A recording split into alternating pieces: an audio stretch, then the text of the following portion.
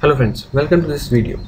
I have seen a lot of people searching how to edit a Word document online.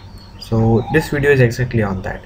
So this is my Word document and this is a complete document, right? It's around 60 pages, right? So I will show you how to edit this Word document online. So what do I do is I'll just go to my Google Drive and I'll upload this Word document there, and by using Google Docs I can easily edit any Word document online and then save it on my PC, right? So my document has been uploaded. So to edit it online by using Google Docs, I'll just double click and I'll say it open in Google Docs, and it will open in Google Docs. It may take some while, right, depending on the size of your document. So now this document has been opened. Now this is my complete document, and yes, so it says warning that some word features can't be displayed in Google Docs and it will be lost if you make changes, right?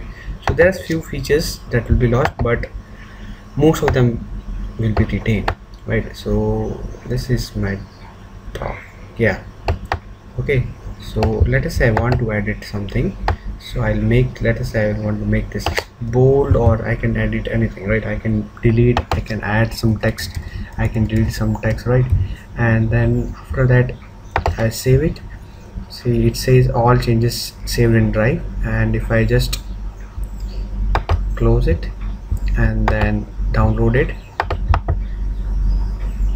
so download, and boom, the changes are made, and you can share it with your friends, with your colleagues, and you can do some online editing on Word document, right? So this is my edited Word document, and if I open it, I'll see that I have made changes here, and that is getting reflected. So yes, so this is my downloaded document, and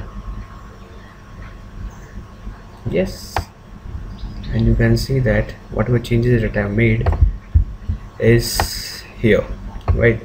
So this is how you can easily edit your Word document online.